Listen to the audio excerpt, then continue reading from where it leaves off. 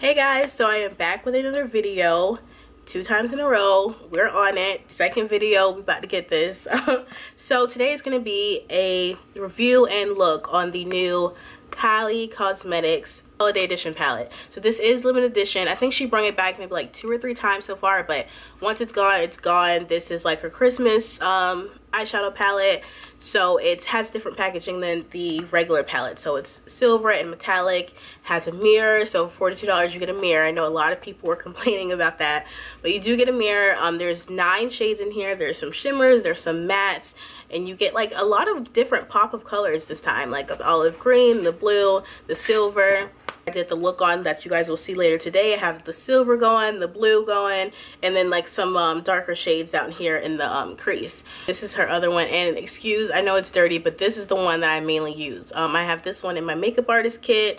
I have another one that I use for myself, and basically I use that one because it has tons of mattes, and it has like the blacks and the dark brown and the, you know, transition colors that you can use. So this one is I get the most use out of. Now, all of Kylie's eyeshadow palettes are popping. Like, I've heard people have different reviews for them. I think people are saying that $42 is too expensive, or, I mean, first of all, I don't ever use the mirror here. Like, very randomly. I mean, it's nice to have, but I don't, like, I'm not gonna use this probably. So, that's not a problem for me. $42 is not that expensive. I mean, there's palettes that are like $60 and you get less eyeshadow. So I think that, you know, expensive is a relative term, but I don't think that $42, like, this is a bad deal or anything like that. I did purchase this when she had free shipping. So shipping, I think, to the US is about $8. So I did get it just for like the $44 with, you know, tax and stuff. So this palette, I would definitely say it's a lot different. It's cool tone, so you have like this cool silver. I think these are like purple and brown shades, but they're definitely on like the cooler side compared to her burgundy palette that has, you know, the reds and like the golds, and it has a lot of warm browns and things like that in there.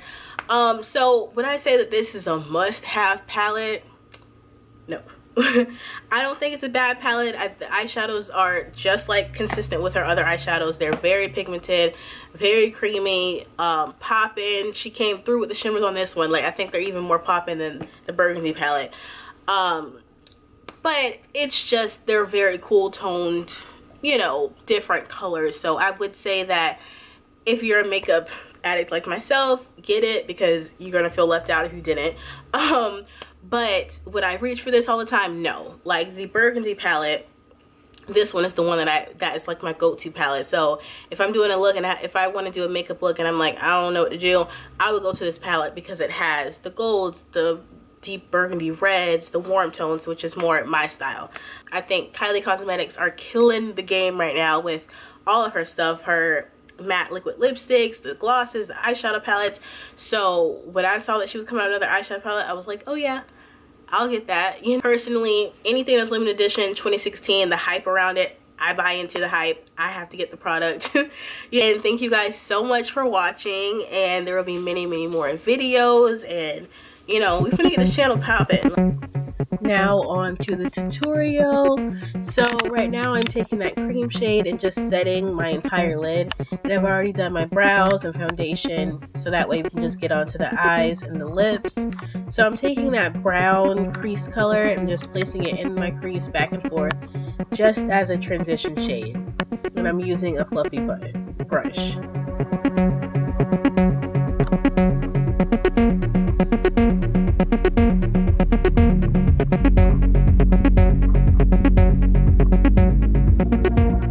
I'm using a more dense brush and going in with that dark shade and putting that directly in the outer V. And as you guys can see, that shadow is pigmented. I was not expecting it to be like that.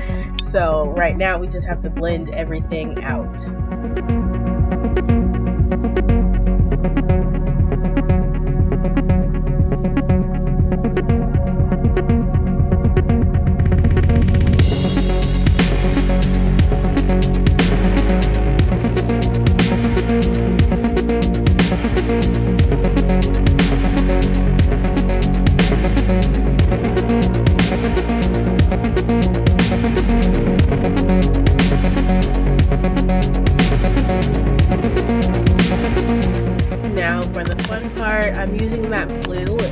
placing it in the middle of my lid because we're going to later add the silver shade to the front of my lid.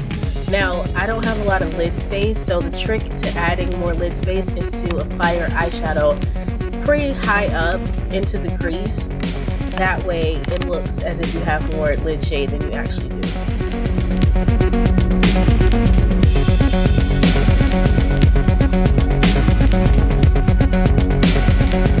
And don't forget to blend.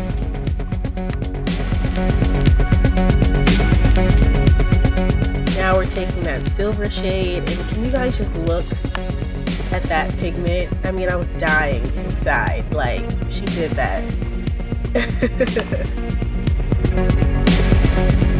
And we're just adding that to the inner corner of the lid. I know, girl, that pigment. So now we're just blending the blue and the silver together. So what you want to do is add a little bit of blue onto one side of your brush and then add silver to the other side, and just continue to flip the brush over back and forth until the line is blended.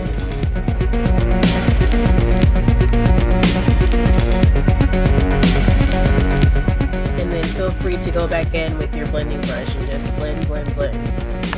So now I'll be right back. I'm going to do my lashes and I have my liner on now. So we're taking that olive green shade and we're going under the eye and just smoking it out. Now in person, you can kind of tell that it's green, and maybe in pictures, but it's not over like super bright. So it was just a quick like pop of color.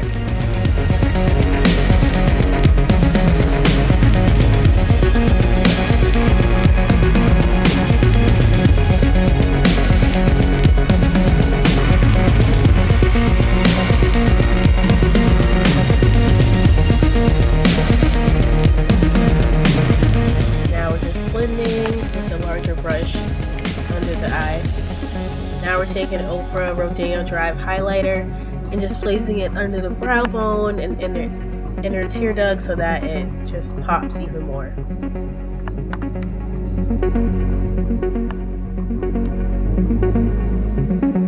Now we're adding a little bit of bottom mascara and we're going to go on to the lips. So I'm just usually doing a nude lip look, and the products will be in the bottom bar. And that's it. Thank you guys so much for watching.